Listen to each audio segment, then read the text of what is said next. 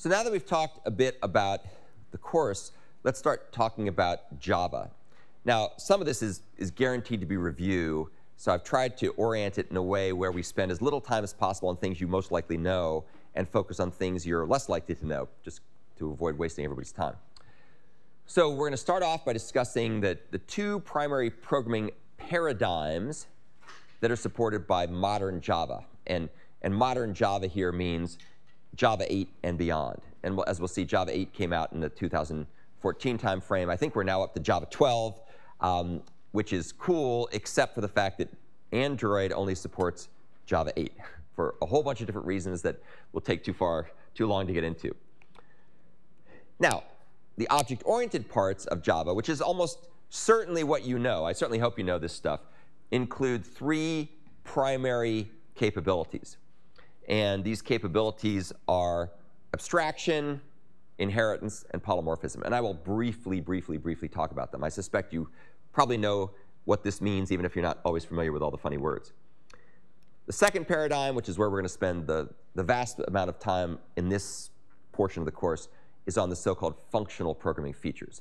And these are really quite cool, and you may not be as familiar with them.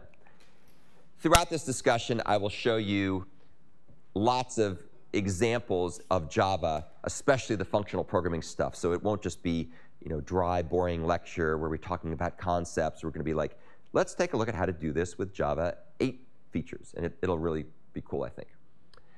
So Java 8 is a really fascinating programming language. Java 8 and beyond is a fascinating programming language that combines the object-oriented and functional paradigms. So if you were to sort of look at the broad landscape of programming language features, you would see that there's sort of the classic procedural programming language features in languages like C and Fortran, mostly functions and subroutines, right? This is kind of the old school way of doing things. So that's from like the 50s to the 70s. And then in the 70s and 80s and the 90s, we moved to an object-oriented way of doing things. So you have languages like C++ and Java and C# and arguably Python. But then on the other hand, you see that there's these other language families. And if you take the CS 270 course, they'll go into this in a lot more detail than I'm going to go to in here. But there's functional programming languages like ML and Haskell and these other things called logic programming languages. And Java 8 is kind of this hybrid, sort of like the Sphinx or a Griffin that's a combination of things. So object-oriented programming as a paradigm is a so-called imperative paradigm. What does it mean to be imperative? What it means is that a program written in an object-oriented style consists of commands that tell the computer what to do. So you're telling the computer to take this thing and store it there, or read from this thing and put it someplace else, or perform some kind of operations. And imperative programming focuses on describing in code how to manipulate the state of the program via various statements. So the whole thing is about mutable state. Like Play-Doh, you can reshape it in various forms. So let's take a look at a really simple example to illustrate this. And this should be very familiar to you, hopefully, if you've taken 101 or the equivalent. So this is a method called zap. We give it a list of strings called lines. We give it a string parameter that we want to be the string to omit. And what we're going to do here is we're going to remove this string from the list of strings, and we're going to return the updated list. So the first thing we do is we create a new local variable called res for result, which will be a new array list. And then we go ahead and we iterate through each of the strings in the lines parameter. So for each line in lines using Java's for each loop, we're going to check to see whether or not the line that we want to omit equals the line in the current line in the list of lines. And then we go ahead, and if it does equal that, we're going to skip it, right? We're going to ignore it because we're zapping the omitted string. But if it doesn't match, we're going to go ahead and add it to the results list by using add. And when we're all done, we're going to return the list of non-matching lines. So we've zapped them. So I hope that looks pretty straightforward. If you're sitting here going, what on earth is happening? You're probably in the wrong class, right? So hopefully you can understand that. Let's do a little bit of analysis of this. So one of the things about this, it's pretty straightforward, but it does something that's known as the Accumulator Anti-Pattern. And this is a very, very, very common anti-pattern, by the way. It's like probably every piece of code you wrote in CS 101 and CS 201 and so on looks exactly like this. But the problem here is that we are hard coding this implementation to always run sequentially. And that's because we're accumulating things into a single variable. And you might think, well, why is that a problem? How could I do it any differently? Well, I'll show you in a second how to do it differently. And the way we're going to do it differently is by introducing the functional model, which is a so-called declarative paradigm. And that's just a fancy way of saying that rather than describing how to change state via explicit algorithmic steps, we're instead going to say what we want to have done rather than how to do it. So declarative is about the what rather than the how. So imperative is kind of about the how.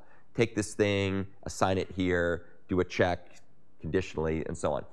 In contrast, declarative programming says, what are we trying to do? And I describe my desires from computation point of view from what I want done, not how to do it. And the way I always think about this, you'll see very quickly, I love visual metaphors. So almost all my slides have something that's visual. So I think about like a big iceberg where there's a little part on the surface that you see, and then there's a big part that's underneath. And so in this model, the what is the small piece, and the how is the bigger piece. And by focusing on the what, not the how, your code is going to get a lot shorter, arguably easier to understand once you understand how to read the syntax, and definitely easier to optimize. And that's the key point to this. So rather than just talking abstractly about this, let's take a look at our zap method. And now we're going to rewrite this to declaratively remove a given string from the list of lines. So this is the functional way of doing things. So the first thing we do is we take the list of lines that was passed as a parameter, and we convert that list into something called a stream. And as you'll discover in a couple weeks, a stream is a Java 8 framework that allows you to compose functions together in a very flexible and systematic way. So we turn each string in this list into a stream of strings, and then we go ahead and we are going to filter out anything in that stream that matches the omit parameter. So anything that equals omit is going to be ignored. And the way we do that is we filter out anything that's, or we filter in, because you always filter in. You always accept through the filter anything that matches this expression. And we're going to say anything that is not equals, we let through. Anything that is equals, we ignore. And notice how this doesn't say how to do it. It just says what you want done. It says let things through that don't equal the omit string. And then the final thing we do is we collect that stream into a list, and we return that back as the return result from zap. So if you look at this, a couple things to note. Number one, we don't say anything about how to do it. We just say what we want to have done. Now, if you're familiar with functional programming, it's like, oh, yeah, that's obvious. If you're not familiar with functional programming and you've mostly worked with sort of that sequential accumulator anti-pattern we talked about, you're probably like, what the heck is that, and how do I understand this? Don't worry, we'll cover all that shortly. What you should observe also is this concept known as fluent programming, where you chain together a sequence of method calls that the next call in the chain works on the output of the previous call. So we take the output of stream, that goes as the input to filter, filter does its magic, it outputs the filtered stream, and then we collect it into a list. So that's called fluent programming, and you'll see that over and over and over again. You'll also see that, by the way, in non-functional styles. It's very popular in general. The other thing to note is we can trivially convert this from sequential, which is what we had here, so this was the sequential way of doing things, in parallel by just changing stream to parallel stream. And that's the real beauty of the functional approach. By focusing on the what, not the how, we can make these radical changes in performance. So we're now doing the filtering in parallel with only minuscule changes in the code. And the reason why we could do that is because two things. Number one, it was declarative. We said what, not how. So going from stream to parallel stream lets the implementation figure out the how, not us. And number two, these sets of operations are so-called stateless. They don't actually maintain state. They just work on the input and the output flowing through the stream. Is there a question? Yeah, so is the fact you can parallelize it, is that dependent on the fact that you didn't, if you wanted to, for some reason, save each function result as a variable, do lines1.parallelstream? Yeah. Would that still be parallelizable? Great question. So the question here is, the way I've written this, it's like sort of a cascading fluent interface where we take the output of one thing and we implicitly route it as the input to the next thing in this fluent chain. And if we were to write this more incrementally or more step by step, if we stored something into a stream and then we took that stream and we made an object and we filtered it and then we took that thing and we collected it, that could still be parallelizable. That wouldn't affect that. Probably uglier to read, maybe, to someone who knew streams. To someone who's not as familiar with streams, this may actually look like it's complicated because it's like, oh my God, it's all these transformations. So you could certainly break it up into pieces, but you could still parallelize it. And you'll see lots of examples of that when we get a little further along. Great question. Other questions about this example? Yeah? How big does the list need to be for parallel stream to be fast? Oh, great question. Great question. So the question here is, how large does the list need to be before you actually get a benefit from parallelizing? And the answer is, there's actually a formula to compute this, which is the n times q formula. And n is the number of elements in the list. So n would be like if the list was 1,000,000 versus 10, right? That's n.